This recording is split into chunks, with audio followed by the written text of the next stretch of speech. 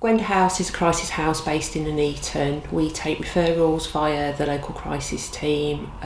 We cover an area throughout North Warwickshire and we take people in aged over the age of 18. We provide accommodation and both practical and emotional based support.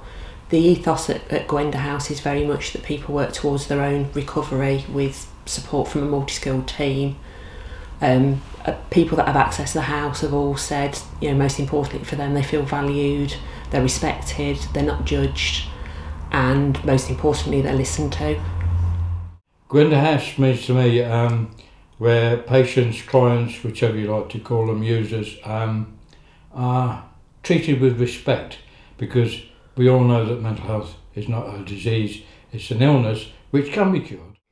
Well, in one particular case, I can't remember the gentleman's name, he, when he found out that I was one of the original people who started it, he come up to me and he said, if it hadn't been for the likes of you, I wouldn't have been here today.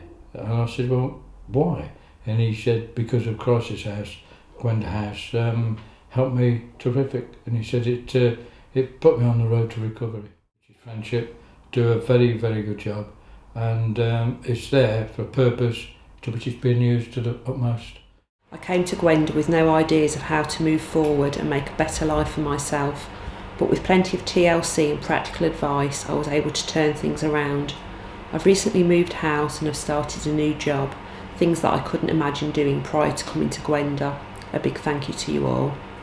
A big thank you to all the team at Gwenda. I was having problems at home and was struggling with my job and I had no one to talk to.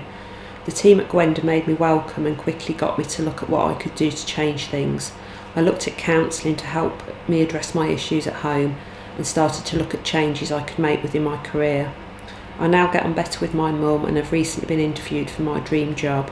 Gwenda made me believe I could achieve.